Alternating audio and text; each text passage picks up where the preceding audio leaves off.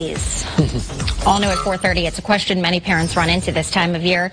Is my child too sick to go to school? Coronavirus and cold and flu season can make that very tough. And with some guidance on making that decision, we are talking to Keith Grant, an APRN and Senior System Director of Infection Prevention at Hartford HealthCare. Mr. Grant, thank you so much for being with us, as always. Absolutely. Thank you for having me.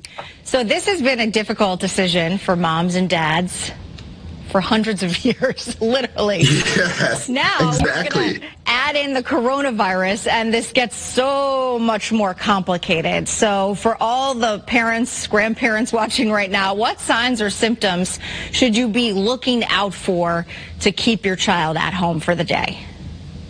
Right. So I'll put a quick disclaimer in saying that what I'm going to say might not change much of the confusion itself. And the reasons why is, for a common cold, for influenza, and for COVID-19, the symptoms are very, very similar. I think at this point in time, one of the things that you need to be most cautious with is if someone does have symptoms, have them separate or isolate from your normal community, especially for individuals who are high risk. We've seen most breakthrough cases and most positive cases right now are individuals over 65 with comorbidities. But with COVID-19, one of the symptoms that is different from from flu and from common cold is most likely a loss of taste and smell. And normally that's indicative at this point of COVID-19. All right. Are there any symptoms where this is maybe an ear infection or something else where okay, I can send my child to school and they won't infect anyone and this is okay? That's a very good question, very difficult question to answer on every child from an individual basis, right? So a child who have history of ear infection, obviously from a differential perspective, you really want to look at that. Is this really still an ear infection?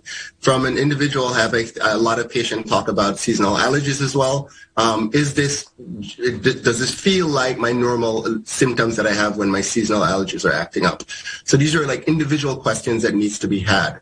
I think generally it's difficult at this point in time. And I think if you do have symptoms, I will encourage, especially symptoms that sustain, that you get tested as soon as possible and stay away from your community and make sure you wear a mask if you need to.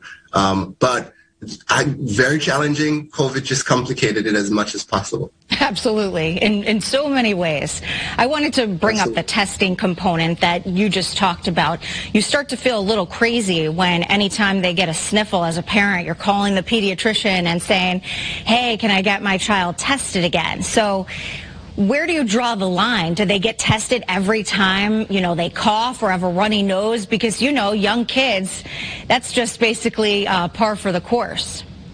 Absolutely. And I think you bring up a very, very good point, very important point. I think if you have questions, reach out to your PCP, and that might include your pediatrician.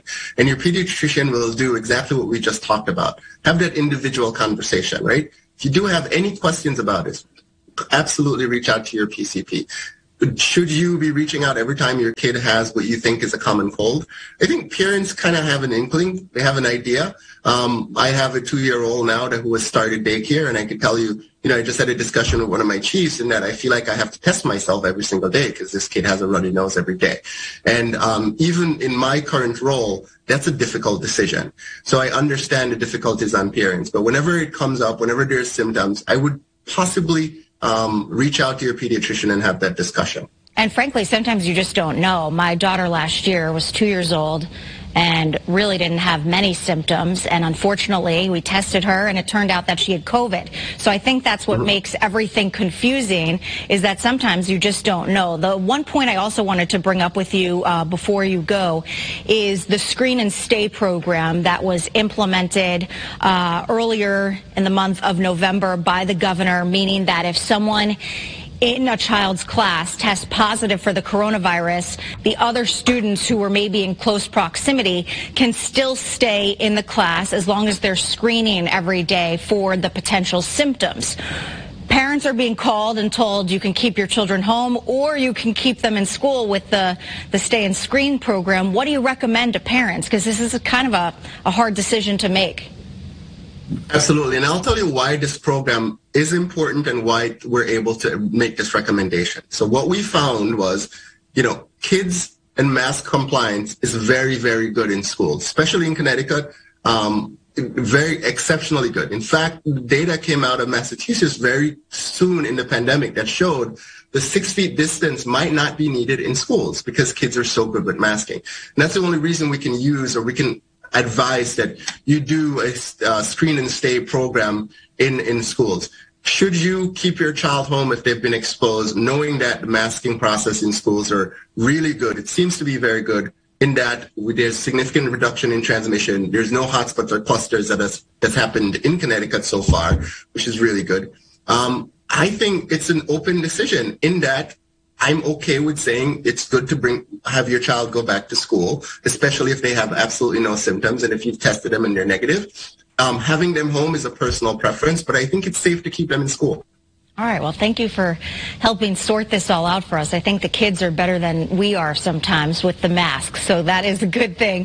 Keith Grant with Hartford HealthCare. As always, we appreciate your time and appreciate you being with us. Absolutely. Have a good day. You too.